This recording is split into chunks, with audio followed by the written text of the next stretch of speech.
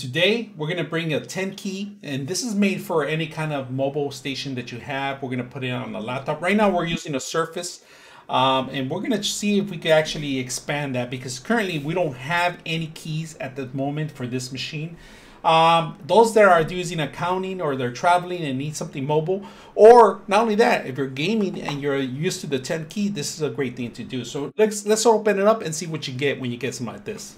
All right, first of all, if you guys can see, they give you a Type-C connection with a regular USB, all right? So unfortunately, a lot of the machines come with now Type-C. I would recommend you get maybe a converter for that. And they have plenty of converters for those things. So we're gonna go ahead and set that up too. Now, on this case right here, we get the actual 10 keys, and it has some weight to it. It has some weight and it sounds really good.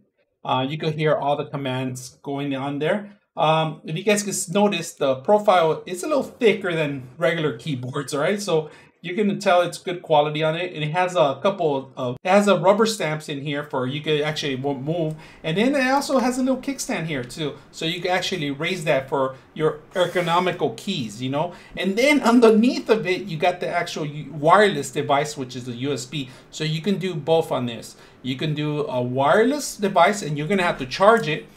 As you can see, you charge it correctly, and once you have this charged, you could either use it wirelessly or you could use it with the cable. Either way, it goes a good companion with any kind of machine when you're playing with your keyboard or games. You can even mobilize this, very simple. So we're going to put this to use and see how well it works. So let's go ahead and place it together. We're going to put a USB on here.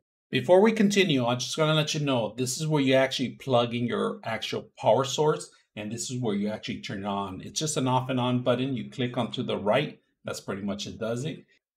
We're going to go ahead and type a couple of things. You guys can see I'm pretty much typing, but I got to turn on the non-lock key.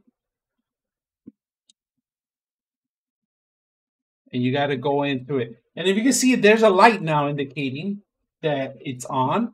And you can just constantly just go ahead and enter, and then work very well. Noise-wise, let's go ahead and test out the noise levels, right? All right, we're gonna do the test level, the noise level.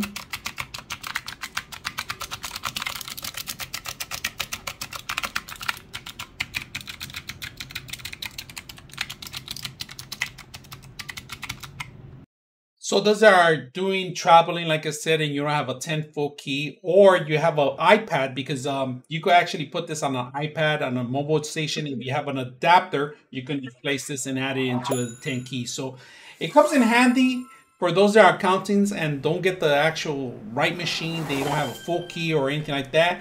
They have a short key and they don't have the 10 keys. Then this is a great option to have. You can expand this. You could use it anywhere. And like I said, it's mobile and it's easy to take with you. And then I like this kickstand. That's a plus right there, kickstand. So you can always bring it up and type away. So if you have any questions or any comments, let me know. I'm your host, Frank the Tank, and we're out.